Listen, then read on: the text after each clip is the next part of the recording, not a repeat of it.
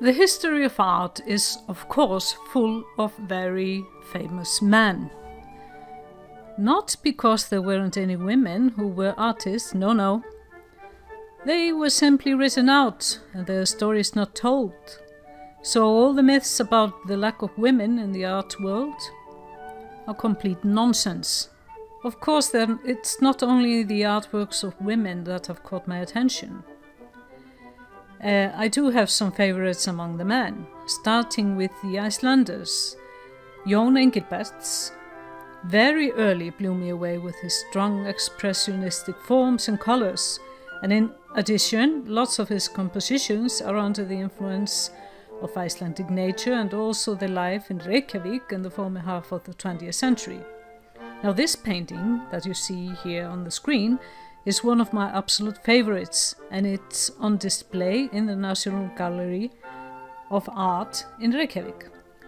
Jóhannes Kjarval is probably one of the best known Icelandic 20th century artists, not only for his masterful paintings but also his quirky personality.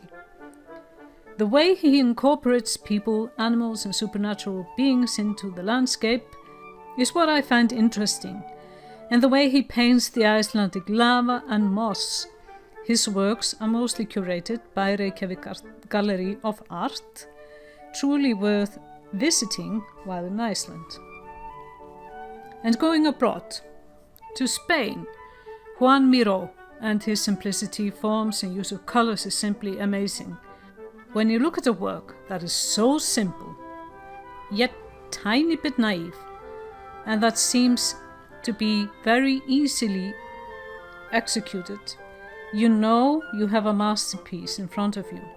So if you are ever in Barcelona, do visit his museum. And on with the Spanish masters. Picasso, Pablo Picasso, is my absolute favorite, particularly his Cubist period and his portraits. Of course, he was a very versatile artist and a very colorful personality, constantly pushing boundaries. And that is one thing that I like about Picasso. So if you ever travel to Malaga, where Picasso was born, you should visit the Picasso Museum.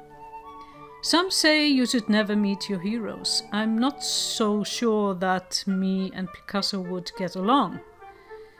That depends whether he was or was not intimidated by strong women, particularly opinionated radical feminists. Of that we will probably never know.